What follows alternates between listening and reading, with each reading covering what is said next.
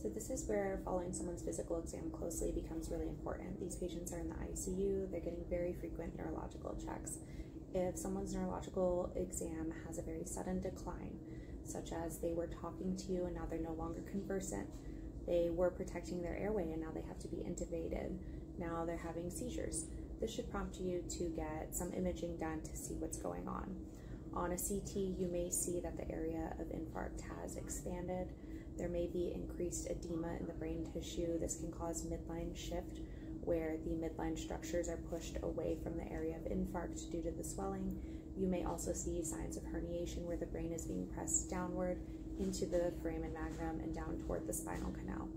These would all be indications that someone's having an increase in their intracranial pressure, and they might be a good candidate to go to the operating room. The treatment here typically involves a decompressive hemicraniectomy, where a portion of the skull is actually removed, and this allows the brain to have enough space to swell and heal. We can go back and replace that skull piece later.